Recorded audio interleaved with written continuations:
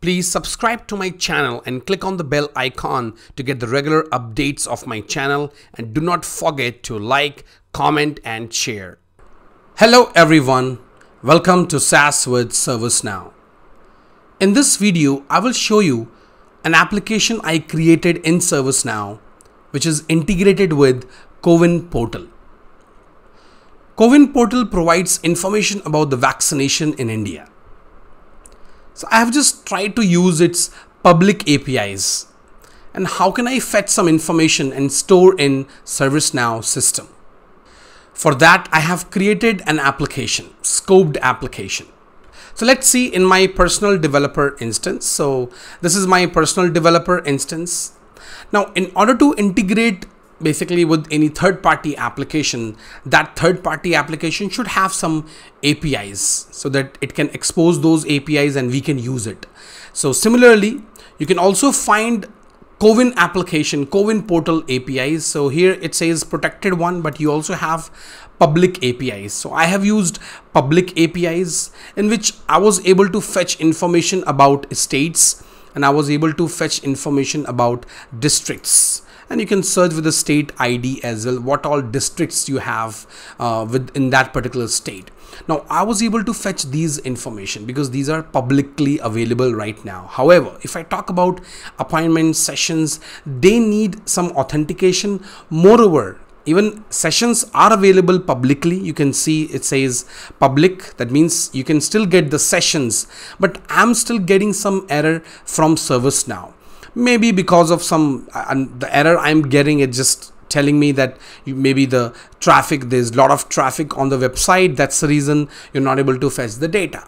So what I did, and just to show you that how exactly I did this integration, so I just tried to pull the data of states and districts. So in that case, my goal is just to make you understand that how you can integrate with a fresh new application. So Cowin application is pretty much new. So I just thought if we can utilize the power of ServiceNow and create some kind of a dashboard or some kind of application so that users can basically get the details of the vaccination, and also they can register the appointments for vaccination with the help of ServiceNow systems, the ServiceNow platform.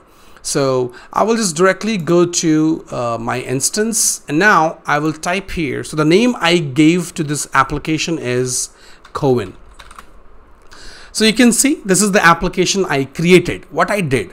Now, because how exactly you can search for vaccination slots and all. So you can search with districts, pin codes, states. What I did, I created 3 different tables. Now this one is transaction. It's just to see the transactions and how many transactions I'm doing to that particular portal. So for that, what I did, as I mentioned, I created a scoped application. So I will go here, studio. You can see I created a lot of tables. So I created like these 4 tables like this, and you can see I will also show you the data. And here is district, we have pin codes, this is the Cowin API. Now I have to fetch the data.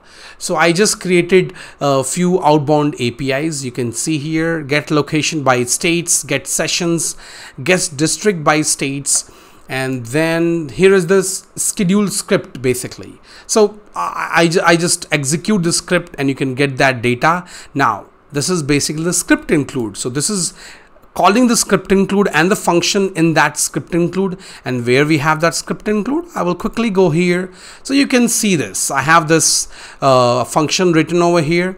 This one get states, which basically gets the states. So if I will go to here, you can see that I can get all the states. What I did, I'm just fetching all the states and I'm storing that here. So if I click this, you can see I'm getting all the states. You can see some bogus names as well. The reason is because that's coming from the test server. That's the reason you're not getting the actual name like DNM state, DH state. These are all test states. So as I mentioned, I just did it just for demo purpose. to see how can I integrate and how can I use power of ServiceNow. So if I go here and I will show you the second function. The second function I wrote get district, because we have different endpoint for district as well. So you can see we have state ID, so you have to provide the state ID. So I'm storing that state, and then I'm providing the state ID, which I am also storing. So you can see I have this ID, and then I am pulling district as well. As of now, it is just showing 24. That's kind of response I'm getting from that test server. But yeah, if you will be able to get the authentication details, then you can definitely fetch all the data, not even the data which is public. If you will be able to access with this, or like for all these APIs, then you can definitely create a concrete application, a solid application, which can be used by the users to create the appointments, get the data of the vaccination slots and all. That's something you can definitely do. So as I mentioned, I just did it with these two different paths I have, and we have created script include, we have created the scheduled job, which can keep on running and check for the new states. Maybe it's sometime it might happen, right? That's the reason I wrote in scheduled job, so that my system can keep on checking that, hey, do I have a new district, do I have a new, maybe the Cowin portal doesn't have that. Ideally it should have all the states, so maybe it's kind of a one-time job which you just run and fetch all the details. But if let's say if that particular site is getting updated, then you can just write this in scheduled job and you can get the data frequently. And as I mentioned, we have created this outbound REST APIs. We are just getting, so we are not posting anything. It's all get, but you can still post. So you can see we have post method as well for REST APIs. And this is the application I created. This is the pin code. So if you get the district data, and if you want to store pin codes as well, so I have created that as well, but I did not fetch that information. But here we have district, and here we have states. So that's how I have integrated one of my application. I think I just created this application in just 1 hour, and I just used the application studio and I was able to create this application. I just used the endpoint provided by this Cowin portal, and I was able to fetch that data. You can see it says demo data, so I'm getting all demo data, and I was able to fetch that data and store in my ServiceNow instance. So this is how you can integrate ServiceNow with Cowin portal, and if you're able to get the authentication, then you can also create a full-fledged application and utilize maybe for different users.